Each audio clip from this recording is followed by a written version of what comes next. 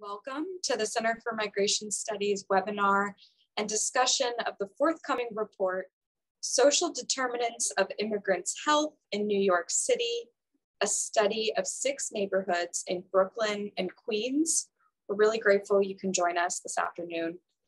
Before we get started, I'm going to go over a couple of housekeeping items just so you know how to participate in today's event. At any time during the panel, you can submit a question for the speakers. To do so, click on the Q&A box at the bottom of your Zoom window and type in your question. We're going to turn to audience questions at the end of the event. And given the large number of participants on today's call, we will be able to get to some of your questions, but perhaps not all of them. However, you can contact CMS with any additional questions after the event. So this is going to last around an hour and it will be recorded. And we will share the recording of this webinar with you all and with all the registrants after the event. So without further ado, I'm going to turn it over to the moderator of today's event, CMS's Publications and Events Manager, Melissa Katsouris. Thank you, Emma, and thank you all for joining us for a presentation on a very important report titled Social Determinants of Immigrants Health in New York City, a study of 6 neighborhoods in Brooklyn and Queens.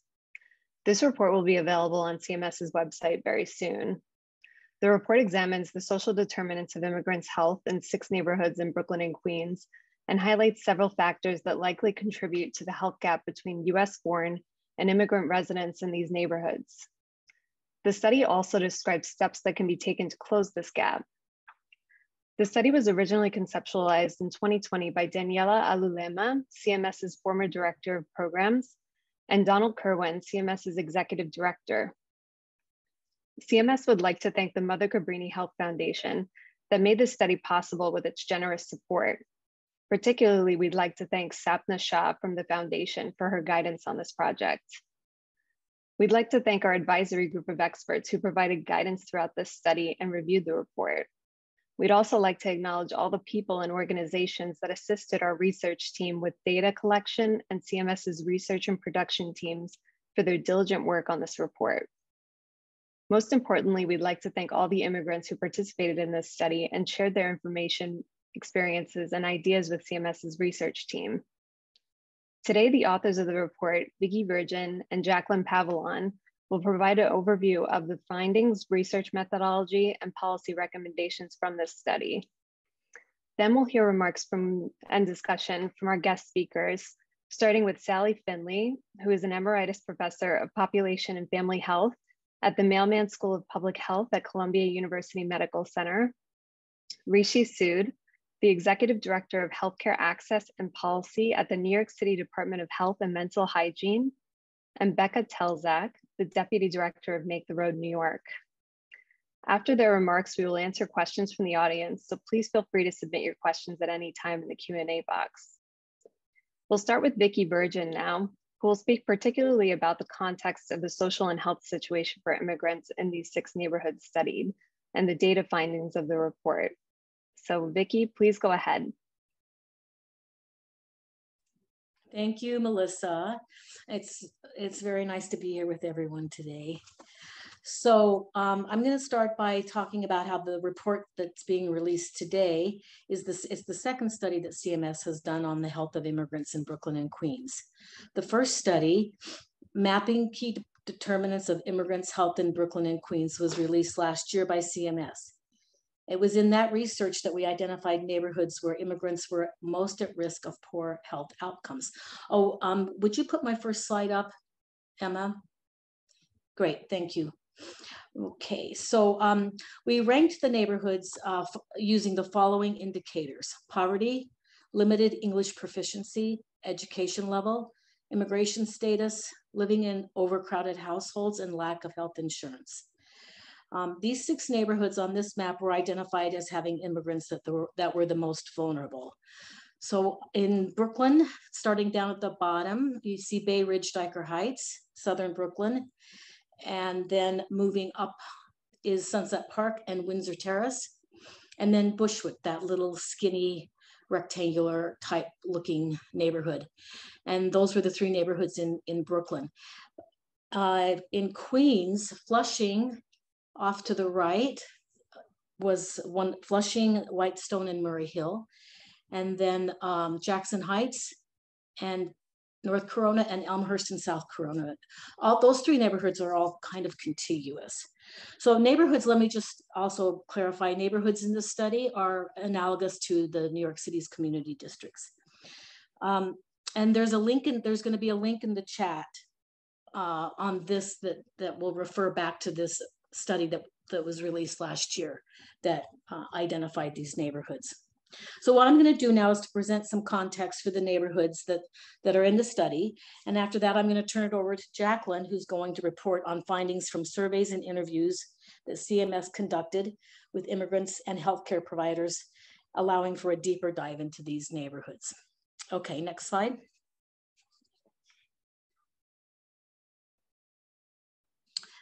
This slide shows the 6 neighborhoods by the immigration status of their population. The top 3 pies are the neighborhoods in Brooklyn, and the bottom row are the neighborhoods in Queens. So you can see by looking at the top, the blue pie, the blue slice is US born citizens. And Brooklyn has larger shares of US born citizens than Queens does in general in these neighborhoods. And Queens had larger shares of, in general, of naturalized citizens, the orange slice. And the 2 neighborhoods with the largest share of foreign born were Elmhurst and South Corona, and Jackson Heights and North Corona. Both of these neighborhoods had over 60% of their neighborhoods were made up of immigrants. Jackson Heights also had the largest share of undocumented immigrants. That's the green slice. Okay, next slide. This slide shows, again, the 6 neighborhoods by the region of origin or the region of birth, so where the immigrants are coming from into these 6 neighborhoods. And a quick note about how we define the region of origin. We divide Central and South America region into Hispanic and non-Hispanic. We do this to make the distinction to highlight the contribution of the West Indian community to New York City. For example, the non-Hispanic countries of Central and South America include, among others, Jamaica, Trinidad, Haiti, and Guyana. And then the Hispanic countries of South and Central America include the Central American countries and the South American countries, with the exception of Guyana. And North America primarily represents Mexico.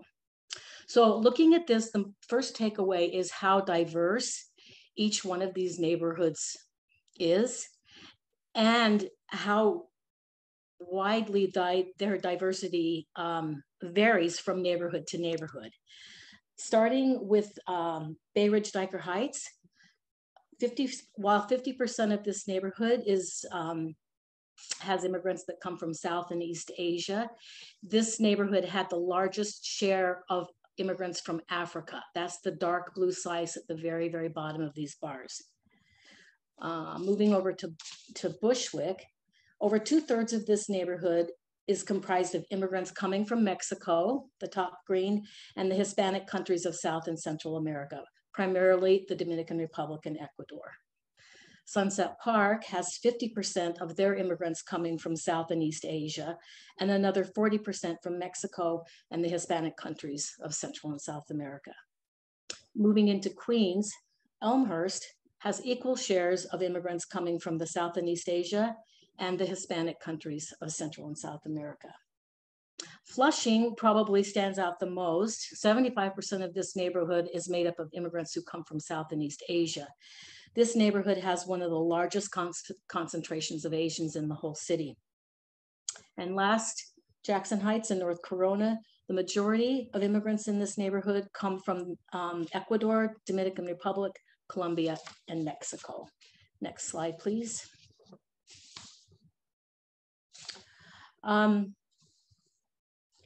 These data come from New York City's Community Health Survey, and it compares selected health determinants. It compares the US born to the native, the US born to the foreign born. You can see that foreign-born residents in general have poorer health and less access to health care. So just walking down this chart,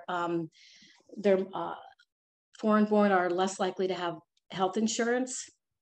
There's going to be another slide about this later. More immigrants reported poor physical health. They were less likely to have a personal care provider, were more likely to experience food insecurity, and were less likely to receive help for mental health issues. On the other hand, the foreign-born were less likely to have reported having asthma compared to the US-born. Next slide. This slide shows the share of the population without health insurance from 2010 to 2019, and it shows it for all of the different legal statuses and citizenship statuses. So the share, as you can see, without health insurance has declined over time, particularly after the enactment of the American Affordable Care Act in 2014. This decline holds for all of the groups, regardless of immigration status.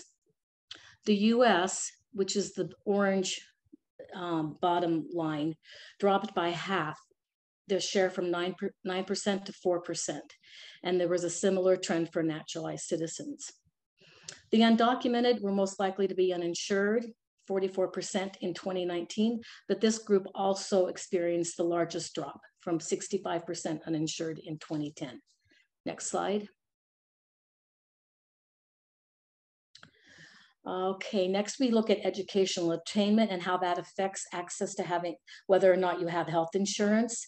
This chart is for the total foreign-born, and it shows that regardless of immigration status, the lower the level of education one has, the less likely you are to have health insurance. So this first set of bars to the left shows that 19% of the total foreign-born with less than a 9th grade education has health insurance compared to just 8% for those with a bachelor's degree or higher. This is particularly pronounced for the undocumented, where over 2/3 of those with the 9th grade or less education had no health insurance, compared to 25% for those with a bachelor's degree or higher. Next slide. Okay, so now we're going to show the annual median earnings, again for the 6 neighborhoods and by immigration and citizenship status. Overall, at first glance, well, no, I'm going to talk about Elmhurst and South Corona first, because that neighborhood's a little bit of an outlier. Overall, this neighborhood had the lowest earnings, and the gaps between the different statuses were the smallest. But other than this neighborhood, this chart shows the importance of legal status when it comes to earnings. Citizens, both US-born and naturalized, have higher earnings than non-citizen workers.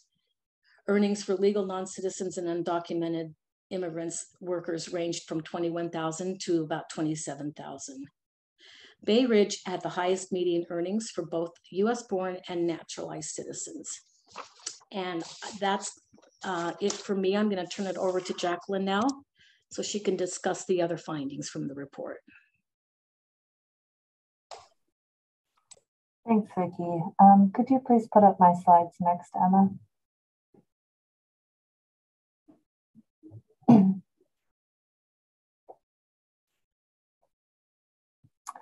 So for this report, as Vicky mentioned, we took on a wild endeavor of surveying nearly 500 immigrants across these 6 neighborhoods that were identified as most at risk, as well as 24 service providers that work with those immigrant communities. Next slide, please, Emma. In this report, we kind of identified 8 areas that are the social determinants of health that are affecting immigrants' access to health across the neighborhood. So in the findings of this report, we focus on income and poverty, occupation and work conditions in which immigrants are working, education level, immigrants' limited English proficiency, overcrowding, food insecurity, as well as neighborhoods' health, safety, and location, and discrimination and lack of representation. Next slide, please. So for the data collection for this project, again, we used an online survey of 492 immigrants that was administered in Arabic, Bengali, Chinese, Mandarin, English, Korean, and Spanish. We administered this survey through social media, through community health clinics, on flyers using a QR code, working with community-based organizations to get the word out, email blasts, you name it. And in the end, we came across this, this distribution of immigrant respondents. There was a question in the chat, where is the Middle East located? That would be here in East and South Asia. We recognize these naming conventions are not perfect, and so we do in the annex of the forthcoming report have where all of the different countries are located by region of origin. So Middle East is included in East and South Asia. We surveyed all of these immigrant groups as well as service providers that included both community health clinics, hospital networks, insurance providers, community-based organizations. And we also convened one focus group to just hear a more qualitative voice from immigrants across these 6 neighborhoods. Next slide, please. So this is just a general overview across the whole sample. And this is the share of respondents who reported needing access to healthcare in the previous 12 months before they took the survey, but did not receive it for whatever reason by type of healthcare. So over a third of people reported needing access to a general practitioner over the previous year, but not accessing it. And then we went forward to ask them why they did not access healthcare and what were the barriers preventing them from it. And more than 10% reported not taking over-the-counter drugs, dentist, or seeing a specialist doctor, et cetera. So going down the line. And what we found was that the reasons that immigrants were saying that they didn't receive healthcare was quite different than what service providers and those who worked with immigrants were saying were the reasons, the barriers to healthcare. Next slide, please. So what immigrants were saying as barriers to healthcare and mental health care. So let's start on the left here. So the barriers, the top immigrants were asked to rank the reasons that they didn't receive healthcare, or list the reasons that were preventing them from receiving that needed healthcare if they didn't within the last 12 months, but needed it. And the top 3 reasons that immigrants said they did not receive needed healthcare were lack of insurance, inability to afford the care, and inability to take time off due to work, childcare, and other responsibilities. Instead, the top 3 reasons service providers said that immigrants were not receiving needed healthcare were language barriers, fear of revealing documentation status, and then inability to afford services. The differences were even larger between what immigrants were saying and service providers were saying in regards to mental health care services. So the reasons were relatively similar, that immigrants were saying they weren't receiving mental health care services in regards to physical health care services. So immigrants said they were not receiving mental health services because of inability to take time off, again, lack of health insurance, and inability to afford services. Instead, service providers were saying that the reason immigrants were not getting mental health services were fear of stigma, cultural reasons, and language barriers.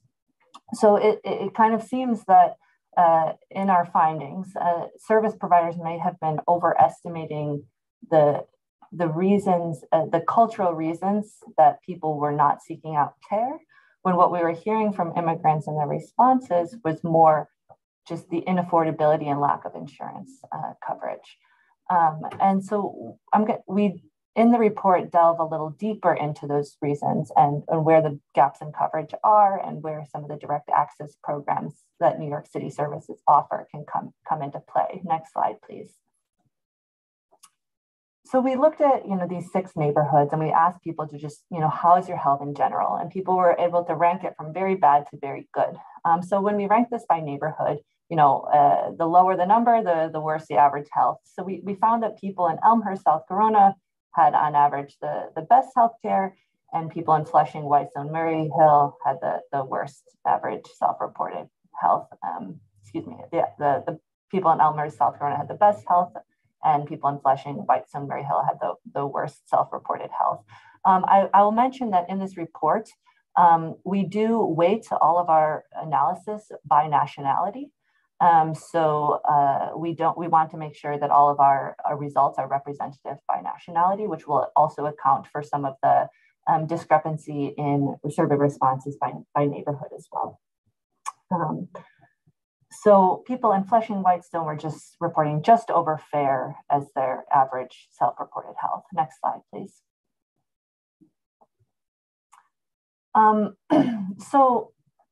We asked people about their food consumption patterns. So on the left here, you'll see a graph by neighborhood. We asked people if they had a grocery store that sells fresh food within 1 mile of their home, or what is typically known as a food desert. So in Bay Ridge Dyker Heights, 91% of people said they did. And in Jackson Heights, North Corona, only 64% of people could say the same. So Bushwick and Jackson Heights, North Corona seem to be more typical of food deserts. And 1 in 4 immigrants in the whole sample said they went without eating in the last month at least once due to a lack of resources, which is huge. And 10 out of 24 service providers, again, the discrepancy between what service providers are saying and immigrants are saying, said that lack of awareness about healthy food options, and 9 out of 24 service providers said that cultural ideas about nutrition were barriers. But instead, among those who said they didn't eat fresh food, they ate fresh foods less than 3 times in the last week. 85% of them said that cost was the reason they weren't eating fresh produce. Next slide, please. So when we look at nationality, we were able to break this down by nationality. Down here at the bottom, Mexicans, people from Hong Kong, and Bangladeshi respondents, and Indians were those with the worst self-reported health. And then we asked the same question of service providers who are receiving less services than are needed. And the underserved nationalities, according to service providers, were Mexicans, Bangladeshis, and Pakistani, Chinese, and Indians. So it does seem to be that those with the worst self-reported health are also those that service providers are saying are the most underserved. So there is a matchup there of who is not receiving the correct services. Next slide, please.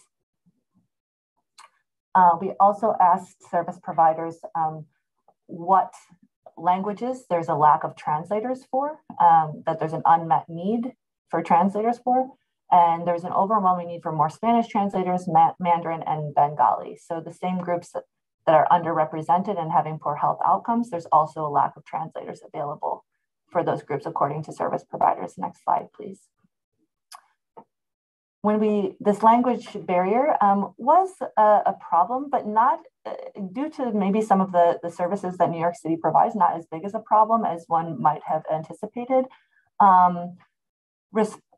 Respondents with low or medium English proficiency are less likely to have private health insurance coverage, but they were more likely to take up other forms of health insurance than remain uninsured.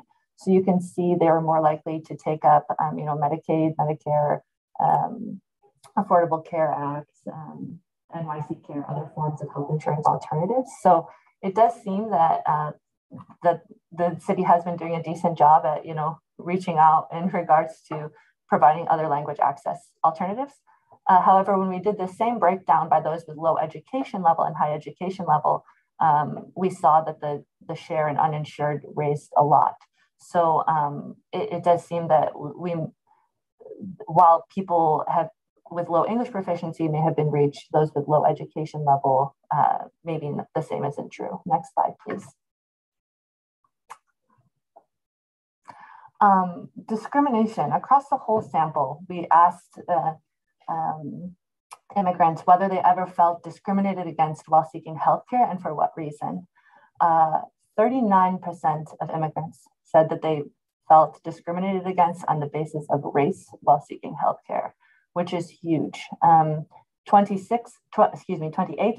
said based on the basis of nationality and citizenship, and 12% based on English proficiency.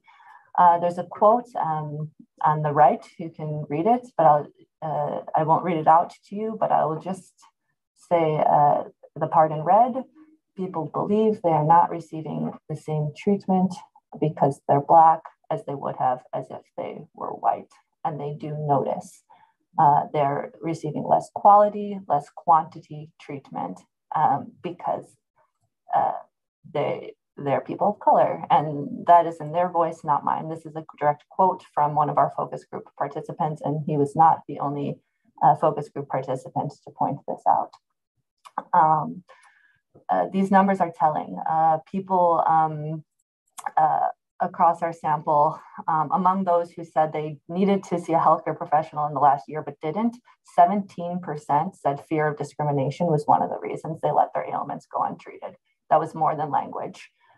So when thinking about how to address these issues, representation is really important among those in leadership positions. And next slide, please. We asked some people if they had heard of New York City programs, including NYC Care. About a half to a third across the neighborhoods had heard of these NYC programs. This would be the New York City's Healthcare Alternatives Direct Access Program to Healthcare, Mental Health Services, which is now under a different naming convention, and Action NYC through the Mayor's Office of Immigrant Affairs. Only about a half to a third of immigrants across these neighborhoods had heard of these programs, and between a fourth and a fifth were using them. Among the uninsured, 27% said they needed healthcare in the past 12 months but didn't receive it, but only 29% of the uninsured had even heard of NYC Care. So it indicates that there is still room for awareness raising. It indicates there's more room for funding, including for CBOs who are raising awareness about these programs. So next slide, please. This is obviously just the tip of the iceberg of this report. There's a lot more in there that delves more in depth in these social determinants of health for immigrants across these neighborhoods. Here are just a few highlighted policy recommendations. The governor should ensure that the New York State proposed legislation, which includes coverage for all, is enacted. This has a $345 million funding budget, which would provide healthcare coverage for 150,000 low-income New Yorkers who currently cannot access health insurance due to immigration status. The New York City Comptroller Brad Lander estimates this program would provide $710 million annually in economic benefits due to increased life expectancy, labor productivity, and decreased out-of-pocket costs and less reliance on emergency room visits. And New York City can also, the New York City Council can also pass a pending bill, which could create the Office for Patient Advocate, Office for the Patient Advocate with the New York City Department of Health and Mental Hygiene. This could address some of those compliance issues that have to do with discrimination. New York City could also fund New York NYC Care, fully fund it, including CBOs who are promoting it. And New York City government could invest more in providing healthy, fresh food to immigrant New Yorkers across the 6 neighborhoods. And the city should improve its translation and interpretation services, especially for speakers of certain Asian languages who are the most likely to report discrimination and lack of access to services based on language. So thank you very much. I'll turn it over to our guest speakers now. Thank you, Jacquelyn. So next we'll hear from Sally Finley, and she will explain why this report is needed in New York City and provide her perspective on the barriers immigrants face in accessing healthcare and basic services there. So I'll turn it over to Sally now. Great, thanks very much. Emma, could you put the slides up for me, please? You know, I'm a retired academic, so I have to have slides. So CMS has already done a lot of work on looking at the levels of disadvantage that immigrants in New York City experience. And this is just figure 1 from the report that Vicky and Virgin has just talked about in her opening remarks, mapping key health determinants. So you can see here some of the same things that that they've been talking about in this study already show that there's a social and economic disadvantage that's experienced, and that it's greater for the undocumented and for the legal non-citizens. Next slide, please.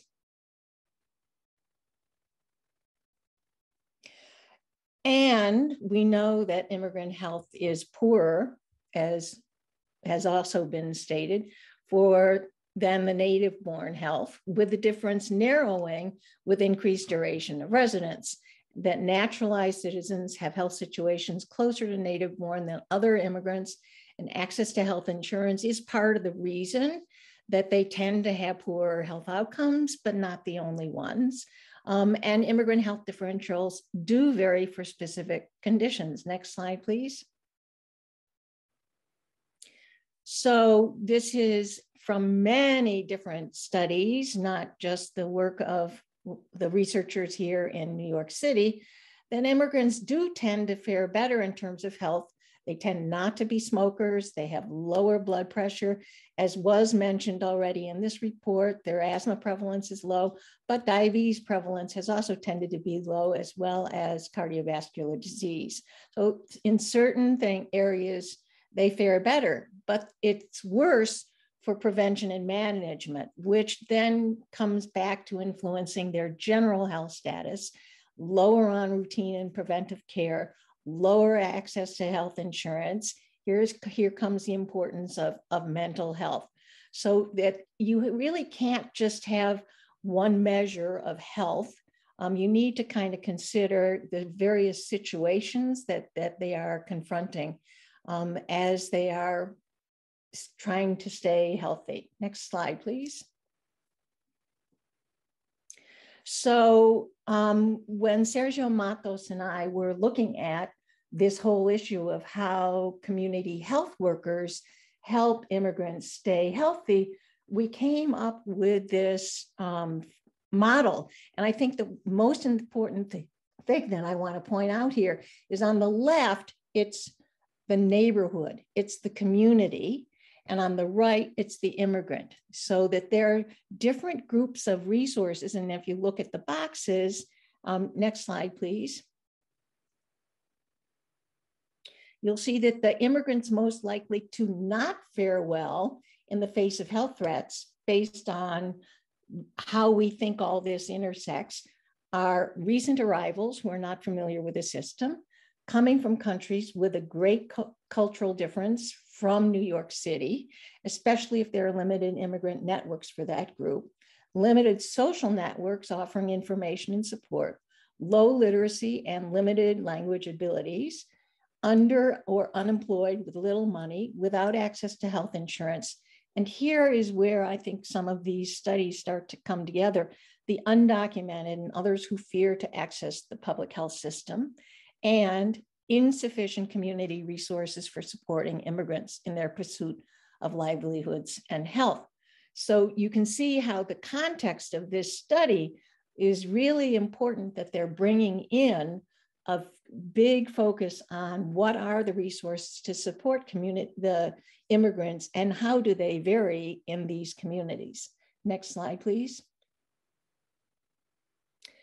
So CMS has already documented underutilization during the Trump administration of benefits for which immigrants are eligible due to fear of possible family separation, detention, deportation, despite efforts which are also documented by the city, by public hospitals, community organizations to facilitate access to these benefits and services.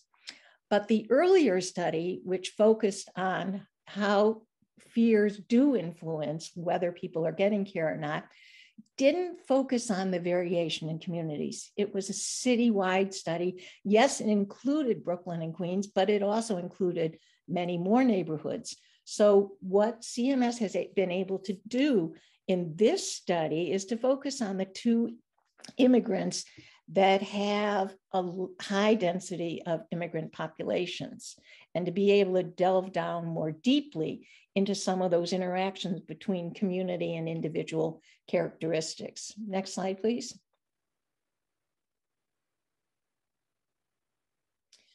So I'm not going to try to cover everything that was in the survey, but I'm going to highlight a few points that I think are important that the study did show. It confirmed many of the previous findings regarding how immigrant status affects access to healthcare, particularly for the uninsured and those who have not accessed or needed care for cost reasons. And it's very important that they do bring that out, as Jacquelyn just said, you know, that the providers think it's one thing, but when you talk to the immigrants, they really emphasize the cost barriers. The report gives a lot more detail on the levels and sources of mental distress, specifically on the experience of discrimination and the degree of safety associated with occupations that the immigrants find themselves involved in as they struggle to earn money. The study also details differences in health status and access to healthcare within specific immigrant communities of Brooklyn and Queens. And I think that's a real eye-opener to see how, in fact, it varies within Brooklyn, within Queens, and within each immigrant group. There are some very interesting findings that Jacquelyn didn't bring out in her presentation just now regarding overcrowding, and particularly among the non-citizen and undocumented immigrants. And when you think about things like COVID, those are very important things to think about. So we'd love to see a little more analysis of that variable. Finally, they provided a lot of details on the ways that neighborhood context may shape physical and mental health, but more analysis would be very informative. So let me get to some of the questions. Next slide, please. The unique contribution of this study, in my mind, is how they've evolved from, in the previous studies, looking at fear into a more positive view of that personal safety as associated with occupation and neighborhood safety and quality.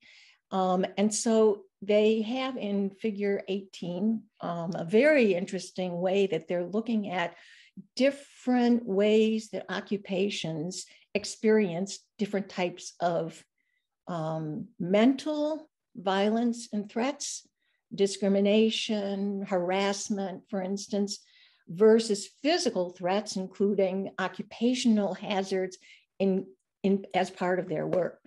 So one question to the study authors is, how do those match up to the occupations, whether they are essential workers? Are they both essential and feeling unsafe? And how would the correlations between safe occupation and physical and mental health differ if you considered separately the first 4 mental stress items versus the second 4, which focus more on physical dangers and threats? So the next slide, please. So now let's go to that intersection. Remember from the graph, the figure I showed you with the community resources here and the personal resources of the immigrant over here. This is where this study has a real potential to help us understand how that personal sense of safety and security intersects with neighborhood safety. So they found that high quality neighborhoods are the ones which rank low on the indicators of noise, crime, safety, and high on green space and public transport. So in figure 28, which they didn't show, it shows that the immigrants in these higher quality neighborhoods had fewer physical or mental health concerns. So the question to go back to the study authors is, how does that match up with the individuals who live in these different communities? Recognizing, of course, that the sample size is small, it's just something to really, really think about, is those, how individuals feel safe within communities that also feel safe or don't feel safe. Next slide, please.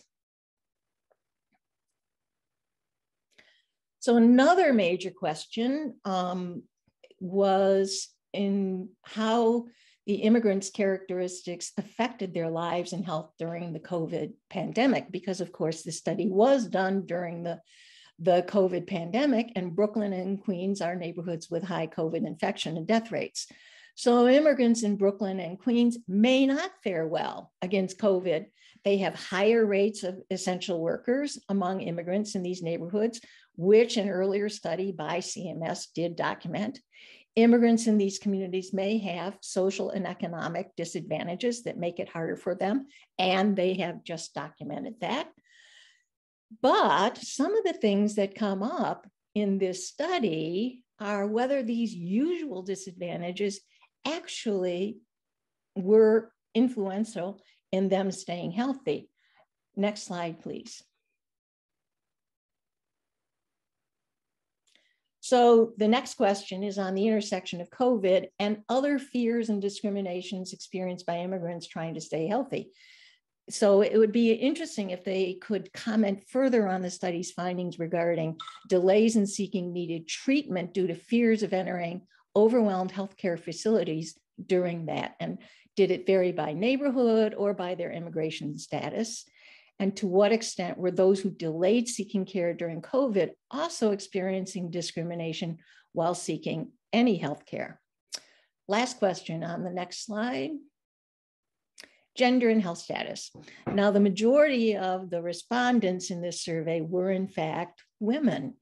And we also know from a lot of the work that I've done in my studies here and others is that there are gender differentials in how men versus women access and use healthcare. So I'm just wondering whether the study authors have thought about the extent to which their findings have been influenced by the gender distribution of the survey respondents.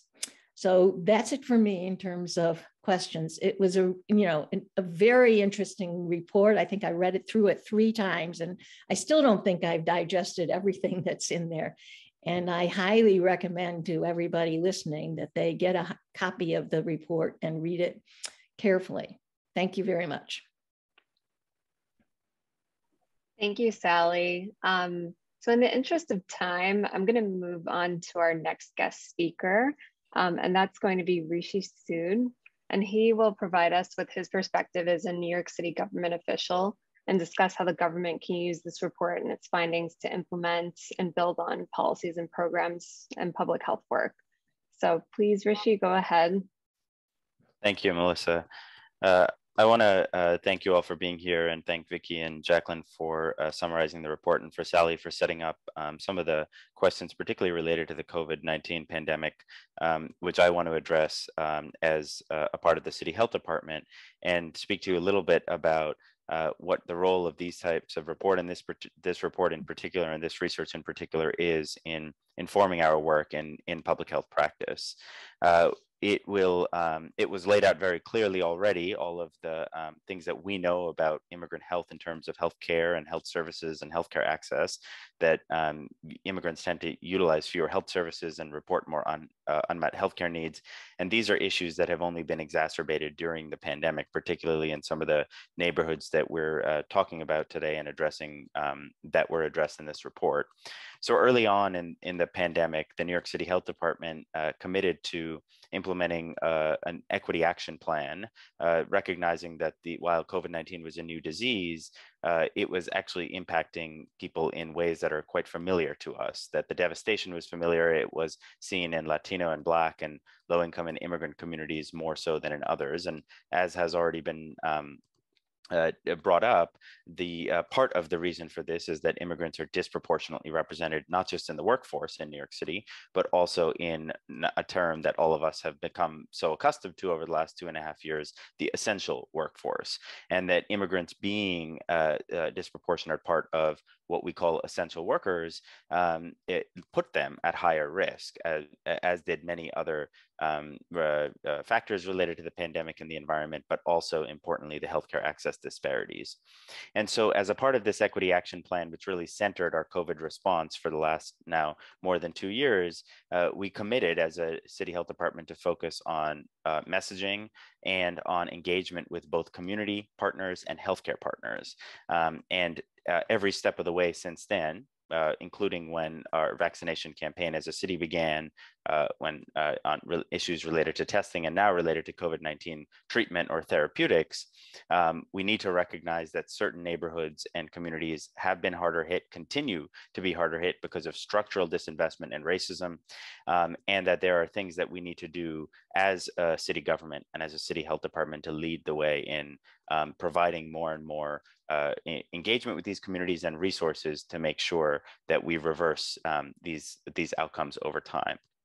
And so I want to just provide a few examples of what this report really provides us with in terms of what we can implement in policy and practice.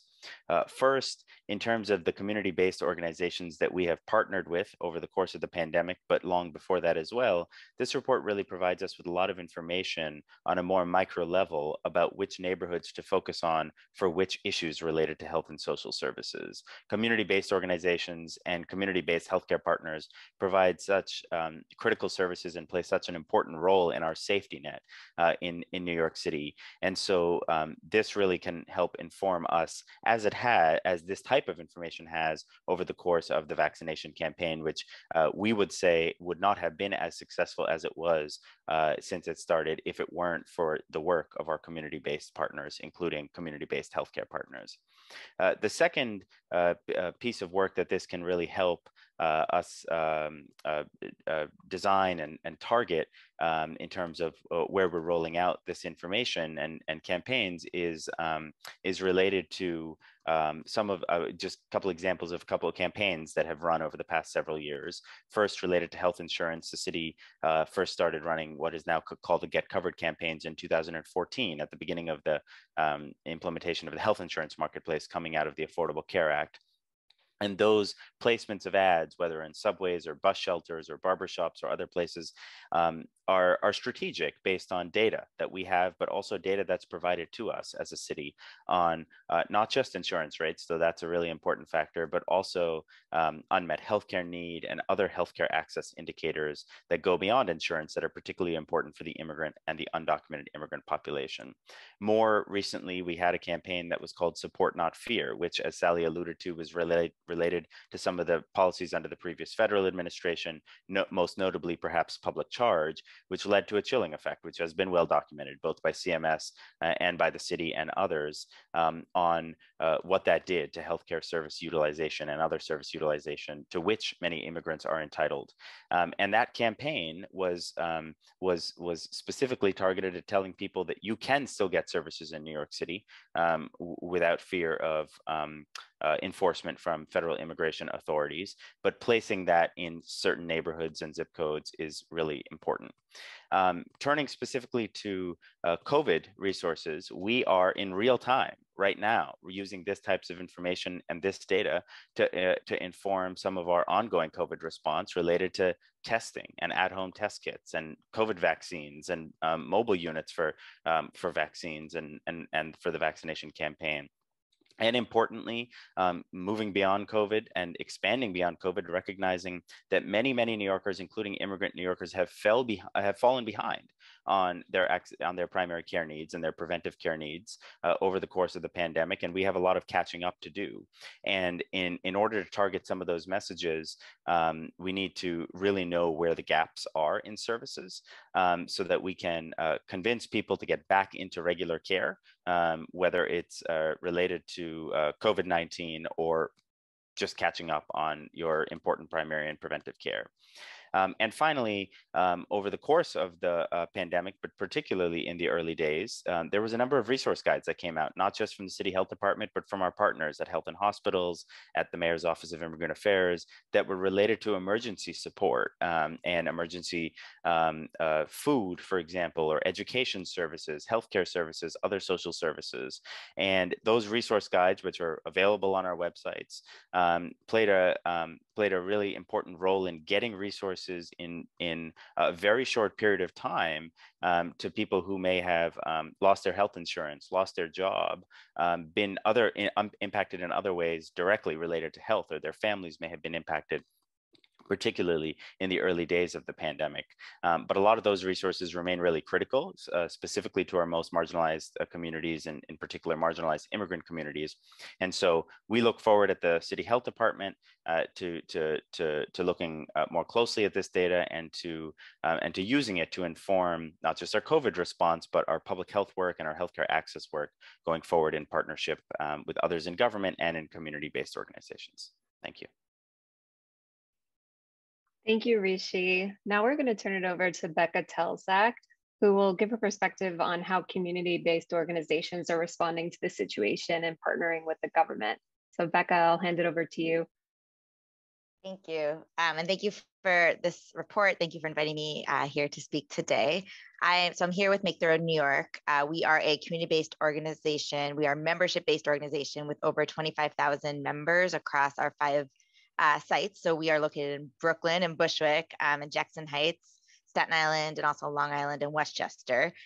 So, 2 of our main neighborhoods are actually neighborhoods that have been part of this report in Bushwick. And we also work very closely in Croton and Jackson Heights. So this report resonates a lot with kind of the communities we work with. We work predominantly with immigrant and working class communities across those neighborhoods, do a lot of organizing and policy work, and also provide direct services. And so, just to say, a lot of the disparities, the health disparities mentioned in this report really resonate with what we hear and see every single day from our community members. To highlight a few things, I think we hear every day of kind of lack of access to health insurance is one of the biggest barriers that our members say is contributing to a lot of the health disparities they experience. Lots of that has to do with not being eligible due to their immigration status. I could talk more about that in a minute.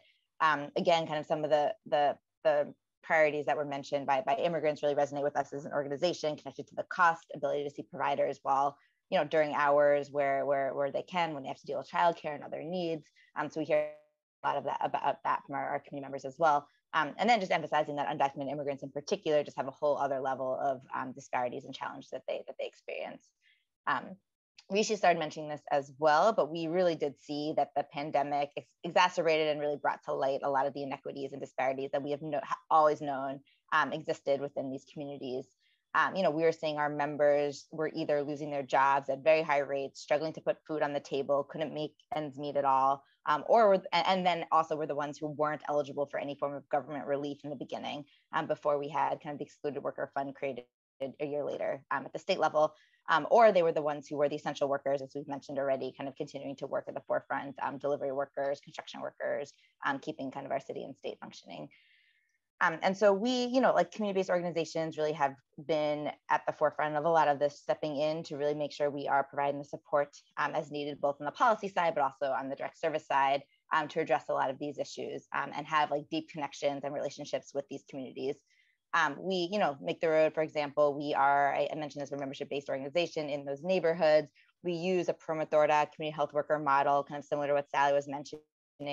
We have what we call promotoras, but also we have community health workers that we train. We run a training program and also help work very closely with them. They're community members that we hire to really be that bridge between kind of the community and healthcare and government, helping people navigate the complex systems, accessing the services that they need. And really folks who are really trusted within the communities. I've heard kind of the public charge term come up a lot on this call, and we really see and continue to see kind of lots of questions from immigrant communities in particular coming, asking kind of if they can and should enroll in benefits, still being scared to enroll, even though we do have kind of we've reverted back to kind of the original 1999 guidance, are no longer under the Trump rule, but still there's a lot of questions and concerns. But we did see, and we did some research organizationally around this during the Trump administration, and we did actually see that with having a promotora or trusted community member being the one to communicate directly with these folks who come in who are saying they're scared to apply for benefits, we actually did not see a decrease in enrollments in benefits across our organizations, because I think having someone who you trust, you can talk to, who can answer those questions, makes such a huge difference, and really helps community members really understand kind of what the impact could be, and helps clarify some of their concerns. Other thing to mention, like we obviously partner very closely with government in a lot of our projects. We as a community organization, along with many other of our partner community-based organizations, do benefit enrollment directly, right? We enroll people in health insurance, in SNAP, we provide direct legal services. We were very involved in the creation on the policy side of NYC Care, and then now are very much involved in the implementation in terms of doing outreach, education, directed.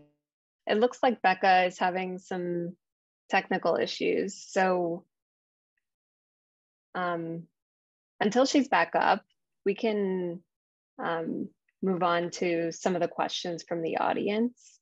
So the first question is, do you have any data on whether more years spent in the US as a foreign-born individual correlates with improved access to healthcare? And I'll just present that to all of the speakers right now before we get back to Becca. We do have that data. And the quick answer is we didn't analyze it in this report. However, something that came about before this call is, are you going to do more with this data? And the short answer is there's a lot that could be done with this data that we haven't done already. So the data is there, though we haven't analyzed it. And I think Becca's back. I'm so sorry. The challenges of Zoom and internet. I just lost my internet connection. I am so sorry. I'm not sure when I cut off. But I was basically just saying kind of the connection of community-based organizations, providing, building deep relationships with community members. We were very involved in NYC Care, a direct access program, which has been talked about a lot, both on the creation policy side, but also in helping people directly enroll in the program. And so really community-based organizations serve a real need by connecting very closely to government and helping encourage folks to enroll in benefits. I'm just going to turn my video off, which may help. Yes, great. Yeah. Okay, thank you. I'm sorry, I'm just going to video just to make sure I don't cut off again. I think another thing to mention, obviously, just to move quickly to policy recommendations, this was mentioned before, but we, Make the Road New York, co-leads the Coverage for All campaign, working to expand health insurance coverage to everyone regardless of immigration status. But basically, really quickly to wrap up on policy recommendations, Make the Road co-leads the Coverage for All campaign, which was mentioned as one of the policy recommendations to expand health insurance coverage to everyone regardless of immigration status. We see that as one clear way to make sure we are addressing some of these inequities that exist at a structural level. And then also making sure that we fully fund the NYC Care program, which was mentioned, and really funding community-based organizations to continue to be the ones doing the outreach and education, making sure that people really understand what it is, aren't scared of it, know that it's not potentially a public charge risk, and really having community-based organizations as those trusted messengers doing a lot of that outreach and education for programs such as NYC Care. And I was looking at kind of hearing, seeing some of the results of the surveys where it says some people do not really know what NYC Care is. They may not know what Thrive is, what Action NYC is. I think there's still a lot of education that needs to happen. I think there's also a lot of folks who know what it is, but don't actually know the term. And so they will say, yes, I go to Elmhurst Hospital and I have access to my primary care doctor, but may not know that the reason that they can do that in a seamless way is because of NYC Care. And so I do think there's a lot of education just in terms of the naming of it too, just to note, just because I think people do actually know what it is, but may not know how to use it, how to access it, or connect it back to certain programs. And finally, I just think, community organizations and government are well positioned to make sure that we continue to do outreach material development in multiple languages. And I think making sure that community-based organizations receive sufficient funding to be able to do all that outreach and education is essential. Because obviously we, our folks, like we have staff who are permanent authorities, CHWs connected to the communities and are well positioned to do that. I think community-based organizations oftentimes do not have sufficient funding to do all the outreach and education that is needed and targeted in the communities that need it most. And I apologize again for my internet coming in and out. Hopefully you got most of it. No worries, Becca. And thank you for your insightful presentation. And thank you to all of the speakers for their presentations as well. So we are out of time right now, but I will present just one more question to the speakers. And that is, do you think access to mental health care is connected to individuals' cultural background in any way? I'll answer that question. I thought that was a very insightful question to the person who asked it. When I presented the barriers to healthcare, the question was asked to those who reported needing the health care and not receiving it. So those who were asked the question, why did you not receive it, had already reported needing it but not receiving it. So those who thought who didn't report not receiving it, perhaps they just didn't think they needed it at all, and that was the cultural reason. So whether there could be bias in that self-reporting, yes, is the answer. There could be. In the same way, there's barriers to people not receiving healthcare at all. However, still the reason that people, reported not receiving healthcare, fear of stigma is still a reason that those who don't receive healthcare could report not wanting to receive it. Many people don't, seek out healthcare because of fear of stigma. So I still believe that the gaps are there between the reasons people are reporting it, namely lack of insurance and prohibitive costs, are, I think, even in regards to any measurement error due to bias, I believe we're overwhelmingly higher than any like error that would be reported there.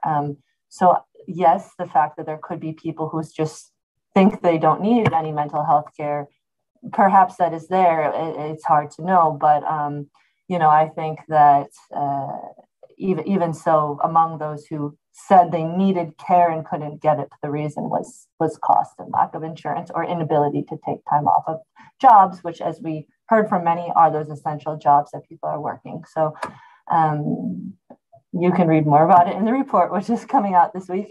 And thank you so much to everybody for attending, to our speakers, to our funders, to the people who reviewed this report, and especially to all the community-based organizations, clinics, who helped us get the word about this study, city organizations who've just been fantastic in helping us out, reviewing, editing, the CMS staff. Everybody has been so wonderful in making this study possible. So I'll turn it back to you, Melissa. Thank you so much. Thank you, Jacquelyn. So we are out of time. So thank you for some concluding remarks, Jacquelyn. And everyone, please stay tuned for our report that will be released very soon so you can see some more details that were discussed today. Thank you all and have a good evening.